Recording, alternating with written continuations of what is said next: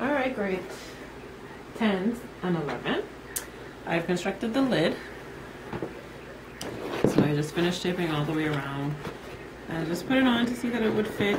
It took a little bit of maneuvering, but it is on, so make sure it's a little bigger when you measure it. So that's that. And now what I'm going to do, I'm actually going to put some paper down onto the top of this because I feel like it's a really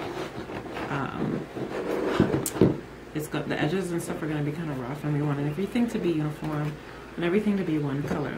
So I have some water here in a container, a little container, and some glue that I'm going to put right here onto the lid of the container.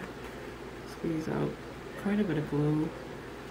And you all are going to do the white paper layer of the paper mache. Everybody is used to this. Everybody knows how to do this, but we'll go over it again. So you can tear up some paper.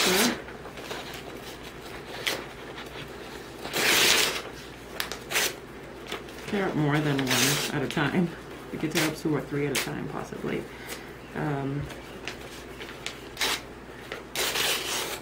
This is just so everything is going to look really uniform and nice.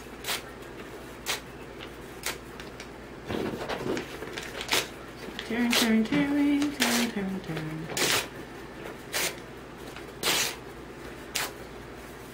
And I'm going to use a brush, and I'm going to, this is an artist brush, and I'm going to dip the brush into the glue and paint the glue onto the cardboard. I flipped my jewelry box upside down. Don't worry about the inside, just do the outside. Okay? So I'm going to glue all around.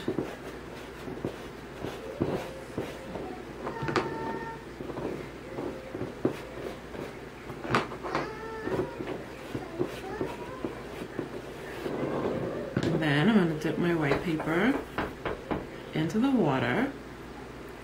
And I'm going to stick it on. And I'm going to do that all over my box, my jewelry box. And this will also help to make your box more sturdy as well. So this is just plain water I'm dipping this white paper into. Okay, so I'm going to finish that up and come back to show you what it looks like.